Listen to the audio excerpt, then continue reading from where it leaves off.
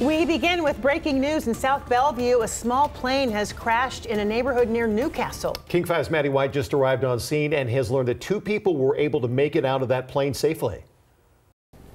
Yeah, I'm here in the Newport Hills neighborhood of Bellevue, where the plane went down today at 5 o'clock. According to authorities, it was a small single-engine plane that took off from Renton. And luckily, we are hearing that the 2 occupants in the plane are uninjured. Take a look at some of the video and photos we received. You can see that this plane was equipped with a parachute system, which did safely deploy and allowed the 2 occupants not to be injured. We are also hearing that nobody else in this residential neighborhood was injured upon impact of the plane to the ground. So that's great news, because this is a heavily populated area, a residential neighborhood, as I mentioned, here in the Newport Hills neighborhood of Bellevue. And again, this is a Cirrus single-engine plane. The NTSB will be investigating what happened that caused the plane to go down. But the good news right now is that we are hearing there are no reported injuries, and authorities are on scene to ensure that, no fires start as a result of this or anything of that nature. But right now it's seeming like